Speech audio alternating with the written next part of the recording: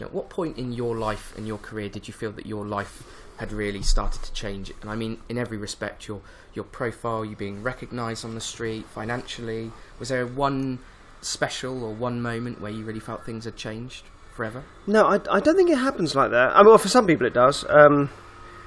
Michael's plan as a manager, which I think was very wise, was a kind of slow burn thing. So I never really splashed onto the scene. I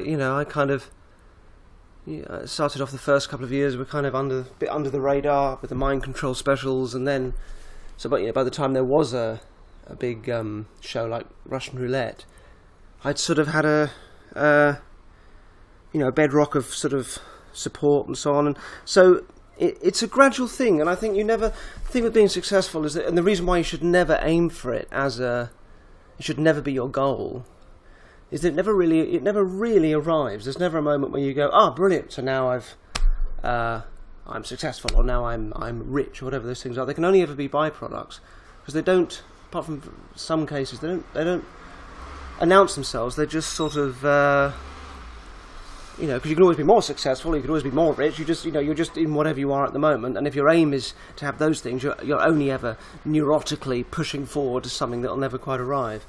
So you can only really do what you do and love it for what it is, and let those other things come. So there was no moment. I mean, I've sort of had little moments of, well, I can't quite believe I'm here doing this.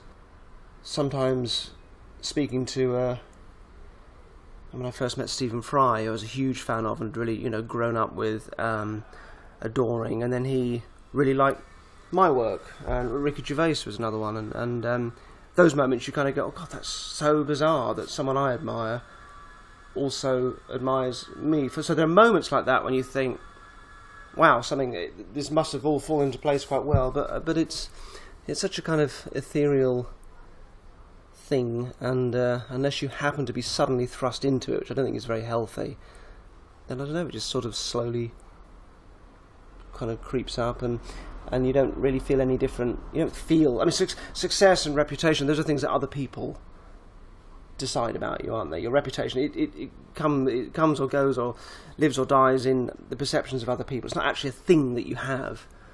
So the experience of being well known, whatever, isn't really any different than not being well known. You're still just you looking out. It's just how you manage other people's expectations, or manage the issues that come from it that are important. That was an amazing answer, by the way. Sorry.